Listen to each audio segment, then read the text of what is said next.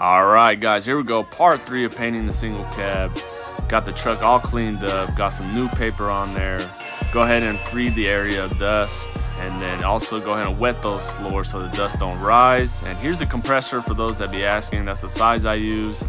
After that, get your paint mix. Here's the color that I'm going with. And then go ahead and get that first coat on there. It's gonna be a light coat. You'll probably do a total of 2 thick coats.